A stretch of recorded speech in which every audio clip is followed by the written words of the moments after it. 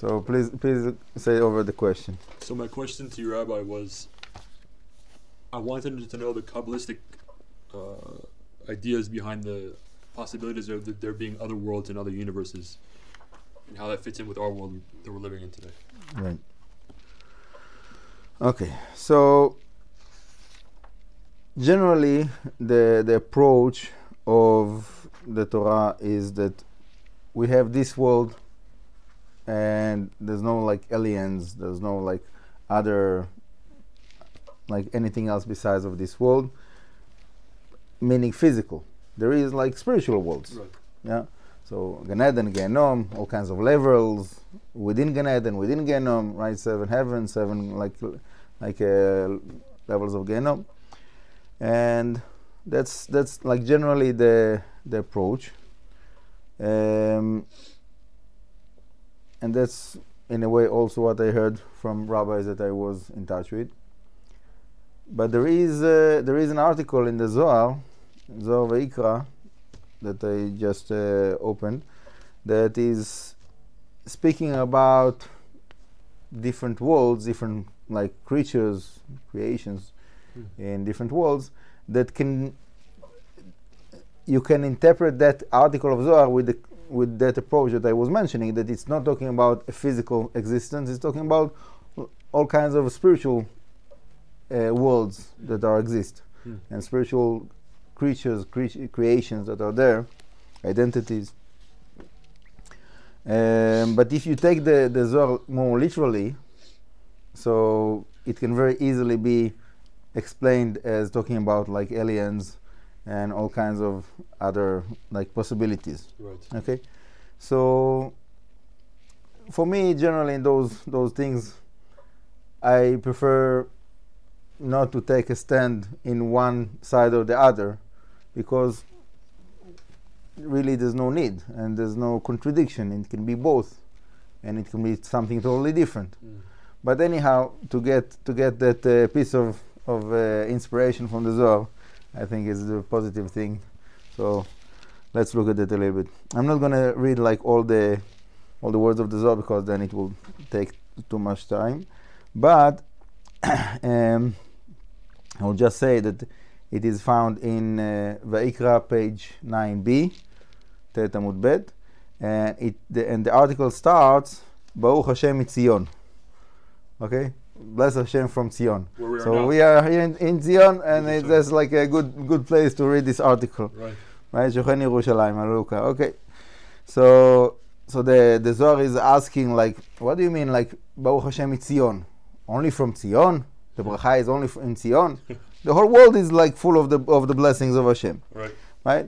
It says the concept that the Zohar is bringing minahara mika ila ayu baruch. It's like the blessing of Hashem is coming from the highest of the highest, the infinity, like the deepest of the deepest. Like, why you say from Zion? Zion is something of this world, no?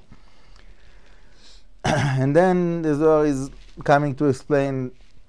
Okay, obviously it's all about like code words so it's talking about the sun and the moon, but we know that the sun and the moon is really Zair and Pin and Nukba, like the masculine and feminine aspects.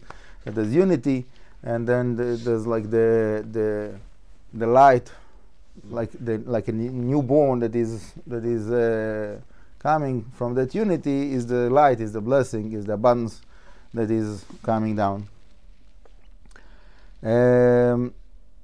And then from that entering of that article, so it gets to start to speak about the concept of the 7 heavens. Okay? So the Zohar says that within the 7 heavens, each one of the layers have stars, planets, and also servants that are serving in each one of those domains, in each one of those heavens. These are angels. So simply, that will be angels, yeah. And there is levels upon levels, right? Each one of the heavens have many levels. The concept of Merkava in Aramaic is called Retichin. So the Retichin, which is the Merkava, is like something that is built to hold higher level of abundance within it. Yeah. Okay, so there is angels that have 6 wings, 4 wings. Okay, okay.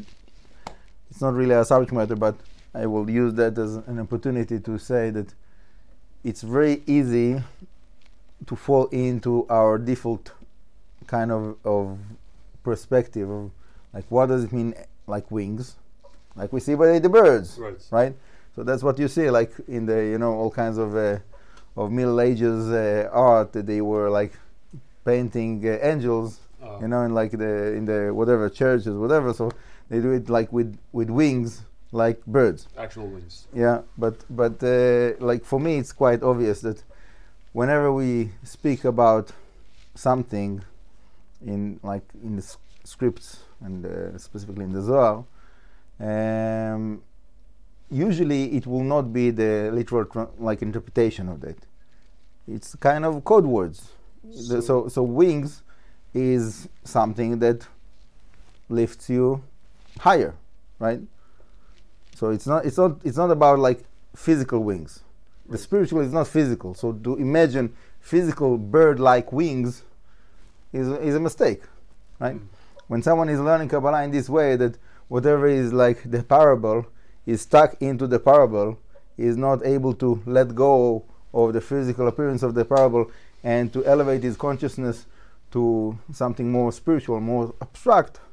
So these kind of people usually shouldn't learn so much Kabbalah, because it makes them like confused and disturb their way of thinking. So so what are wings? Again, like that's something that is, it has the strength, someone that have the strength of elevation. So you have wings, right? Right. Conceptual wings. Someone that is like very earthly, is not experiencing elevation, is not experiencing spiritual elevation. He's stuck in his place, so he doesn't have wings. Okay. So when we talk about the physical appearance of an angel, what would we be talking about if it's not wings? What would they look like? There's no physical appearance. They are not physical. They are spiritual. Right, but they're described in a physical way to help us relate to them. Well, the language that we have is describing physical. Right. Right. If I will tell you like words that you don't understand, and I will tell you that's the definition of an angel, it won't help you. It won't give you anything, right? Sure. So I'm using the language that you understand, which is language that is describing the physical world. Right. And I'm trying to speak about it in a way that it will give you some kind of a clue of what I'm talking about, but it depends. Are you able to connect to those abstract concepts in your mind? Right. Anyhow, so obviously we need to understand what's the difference between angel of 6 wings and angel of 4 wings. One could fly higher. So about the angel of the 6 wings, so it says, that's in Yeshaya, right? Yeshaya says, שש כנפיים לאחד, שש כנפיים לאחד, בשתיים יכסה פניו, בשתיים יכסה רגליו, ובשתיים יעופף. So 2 wings is covering his face, 2 wings is covering his legs, and 2 wings is flying with. Okay, that's the description that we have about the 6 wings. So the Rashash explains what does it mean, like the 2 wings that is like covering his face is the fear of not being elevated above his level. And the 2 wings that are covering his legs is the fear of not going down from its own level. Right. And the 2 wings that are flying is to get to his level, wherever he's supposed to stand. That's like obviously we can discuss only that for a long time. That's all of the meditation of the Ana Bekoach is based on that, by the way. But Bezrat Hashem will go into that meditation and those concepts in another time. Anyhow, so I'm just using that as an opportunity to explain that we have all kinds of physical descriptions, but obviously it's not about that. Yeah, and again, like here, the Zohar is saying that those heavens are like the shells of the onion. Yeah? Layers. So like someone that will imagine a big onion, you know, floating in the universe. So, like, come on, like, what are you saying, right? Obviously, it's ridiculous to think that we're trying to describe like physical existence. We're trying to explain like a spiritual concept. Yeah. So what does it mean, layers like an onion? So you have, within the onion, you have something that is more external, and you have something that is deeper, that is more internal, Sure. right? So those layers of the onion is the layers of existence, right? That more external. So external, it means closer to the physical, right? More internal, as much as you're coming closer and closer to the inner light, the infinite light of Hashem that is within everything. Right. Anyhow, besides of the 7 heavens, also we have 7 lands. 7 lands. 7 lands. Yeah, Sheva Aratzot. So it's not 100% solid what I'm saying, but the simple understanding of that is that we have, it's like we are in the middle of the existence, and above us we have like 7 layers of heavens, and below us we have 7 layers of earth. Okay, and between each one of the layers of earth there is like a creation, there is creatures, there is identities. Yeah. So the 7 lands refers to our physical world that we're living in. Yeah.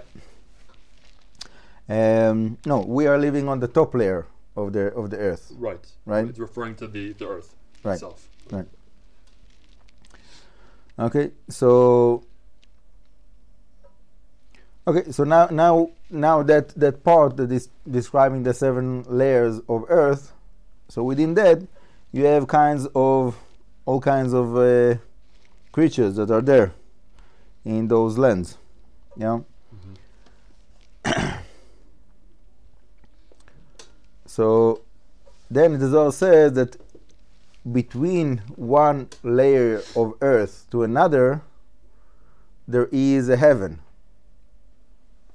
Yeah. So according to that description, so it's not that we are in the middle and we have 7 layers of heaven on top and 7 layers of earth on the bottom.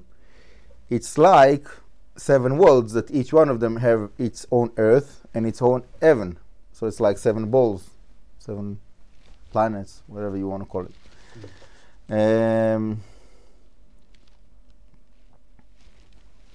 Okay. There is many ways how to interpret that article of Zohar, obviously. Okay, I'm not trying to cover everything, and I'm not trying to give like a final psak of what is the truth existence of it.